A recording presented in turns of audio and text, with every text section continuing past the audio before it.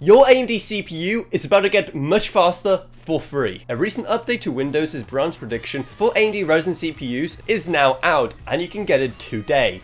And it actually shows some pretty significant improvements in the performance of Ryzen CPUs. Starting off with a game like Rainbow Six Siege, we already see some pretty nice improvements, both in the DirectX and Vulkan version. Shadow of the Tomb Raider also sees some pretty nice improvements as well, which makes sense seeing how well that game has always scaled. Then in Cyberpunk 2077, our averages stay the same, which is kind of understandable given how GPU bound that game is. However, our minimums and maximums do at least see some improvements. Keep in mind though, all of those tests are done in 1440p, which I believe strikes the perfect balance between not being too graphics card bottlenecked like 4K, or still being more modern and usable than 1080p in 2024.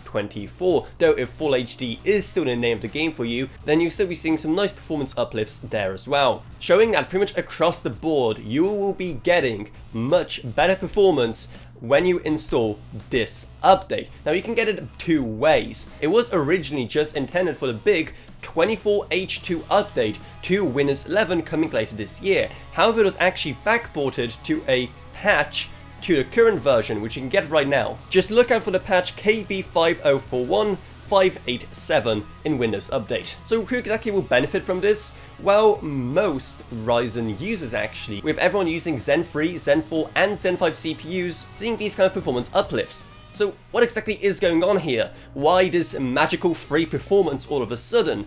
Well, it all comes down to branch prediction, or something CPUs use to predict what instructions will be carried out next and where. Zen's branch prediction was always a bit different, and Windows was just unoptimized for it, and especially recently, with the launch of Ryzen 9000 CPUs and Zen 5, there were some major changes done to it that Windows was just unable to take advantage of, which kind of begs the question of, why did it take so long? AMD is such a big partner for Microsoft, and apparently they haven't been able to pressure the team at Redmond to push out this update sooner. Instead, all this time, Team Red was pretty much playing at a disadvantage compared to Intel CPUs because of what is essentially a Windows bug.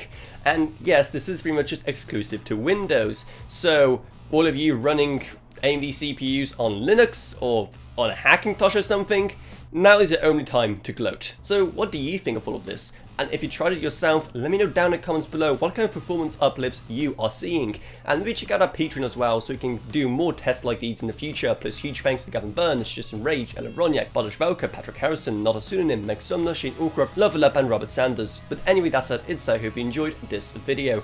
If you did, remember to subscribe, like, whatever, and I'll see you all in whatever I make next. Goodbye everyone. Goodbye.